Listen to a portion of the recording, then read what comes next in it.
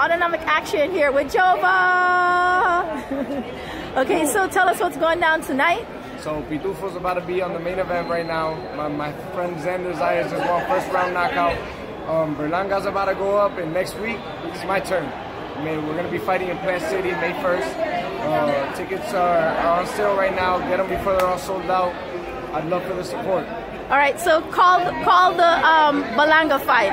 What round? First round. If it's not first round, the guy's strong, so we'll give it to the third round.